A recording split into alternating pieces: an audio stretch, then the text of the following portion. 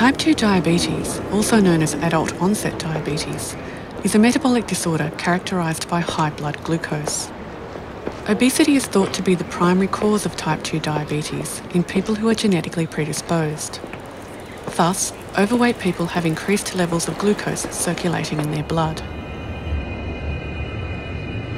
The pancreas is an organ which produces hormones that control blood glucose levels. The hormones that control blood glucose are produced by clusters of cells in the pancreas called islets.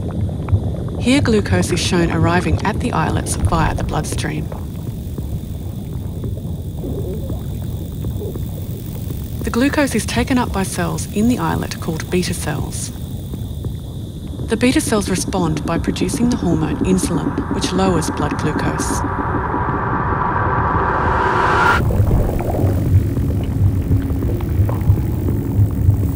In type 2 diabetes, high levels of glucose stimulate the beta cells to produce lots of insulin to lower the blood glucose levels.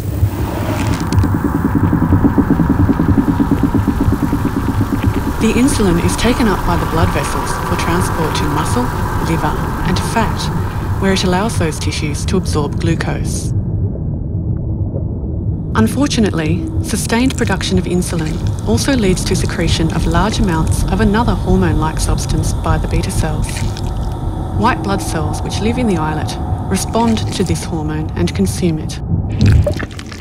We are now inside an islet white blood cell at a magnification of 250,000 times. The hormone, in combination with high glucose, causes production of free radicals inside the white cell.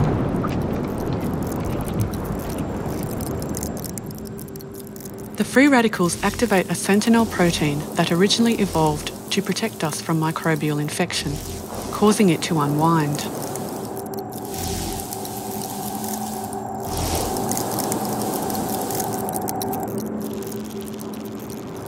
The newly active sentinel proteins then aggregate with 6 other proteins to form a ring.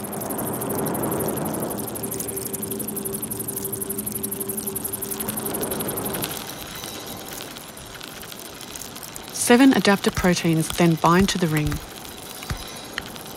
The adaptor proteins work to capture specialised inactive proteins from the surrounding cell fluid, bringing 2 halves together to form the active whole, which is then released.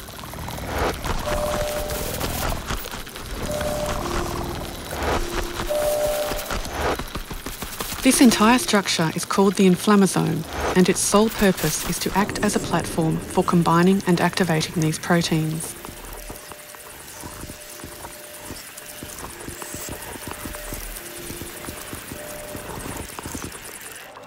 The newly active proteins then convert yet another small signalling protein, splitting it into its active form.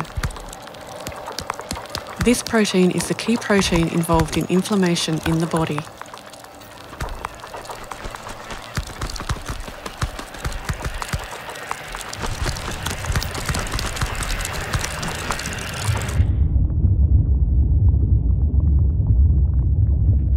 The inflammatory protein is then secreted from the white blood cells into the islet. Unfortunately, this inflammatory protein causes death of the beta cells.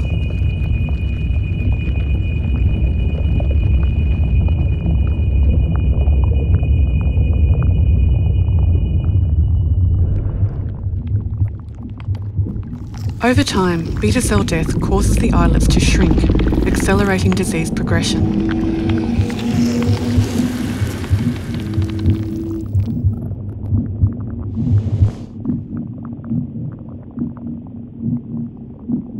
As the islets are now greatly reduced in size, they cannot produce enough insulin to control blood glucose levels. Over time, high blood glucose causes damage to many different tissues throughout the body. What originally evolved as a defence mechanism against infection now seems to be a driving force for inflammation in type 2 diabetes. Chronic diseases associated with inflammation are the most common diseases of ageing in the Western world and represent our greatest health threats in the 21st century.